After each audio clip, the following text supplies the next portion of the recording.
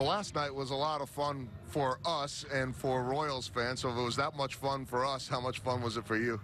Yeah, like I said, that's the best day I've ever had on a baseball field. So, yeah, that was awesome, man.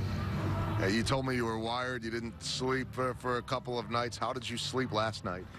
Yeah, 2 nights in a row. I was kind of up and nervous all night, and then yesterday I slept like a baby. Well, kind of got out of the way, and just had, finally got to relax and got back in my room and just passed out. So. We saw the family there, your mom, your dad, your brother, your sister, among others, too. And I was walking out of the stadium towards the buses when you walked out of the locker room, and they're all there clapping for you. Tell me what it was like to share that moment with so many that have believed in you forever.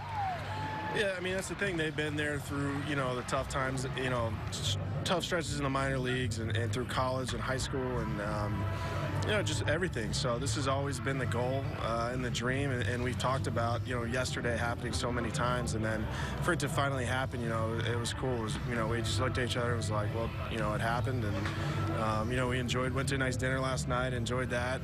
And then we went to breakfast this morning, and they wanted to keep talking about it, and I had to be like, all right, it's a new day, like, let's focus on today.